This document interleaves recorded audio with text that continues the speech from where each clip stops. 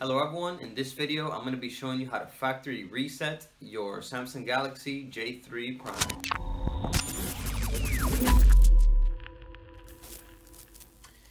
Alright, hello everyone. So I'm going to be showing you how to factory reset your Samsung Galaxy J3 Prime. I'm going to be showing you both methods of factory resetting it. One through the settings and then also with the phone powered off with the buttons. So in case you have a password and you can't get into it, you'll be doing the hard reset so that you can start using the phone normally again. Alright, so I'm going to show you the first method through the settings. Let's go ahead and find the settings.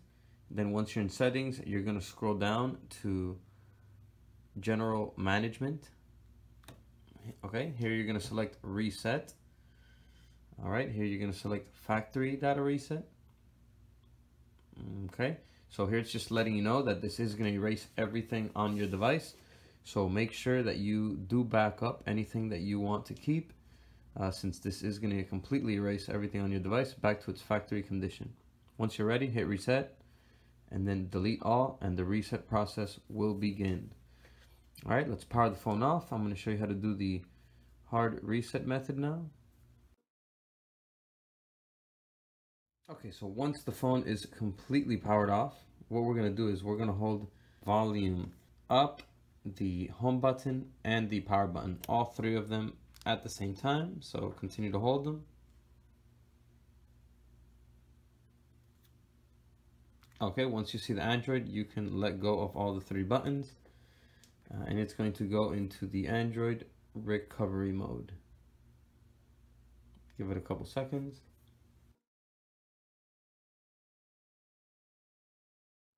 Okay, and after a few seconds, it will load the Android recovery right here.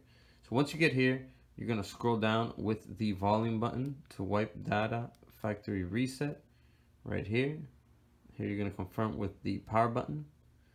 So here you're going to scroll down to yes, and then confirm with the power button. So the reset process did begin. Once it says data wipe complete, that means everything was erased, so we can now hit the power button to reboot the phone.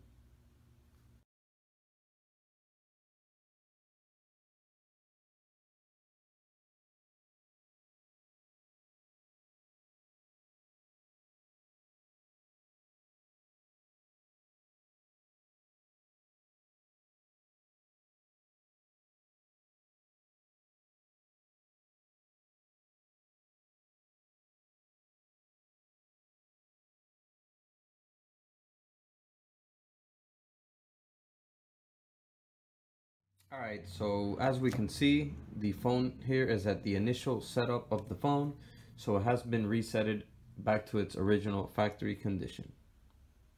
Alright everyone, thanks for watching. Hope you enjoyed the video. If you did, please give it a like. Click on the subscribe button down below and hit the bell to receive notifications on future videos.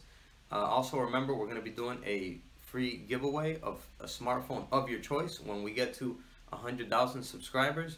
Alright, so stick around.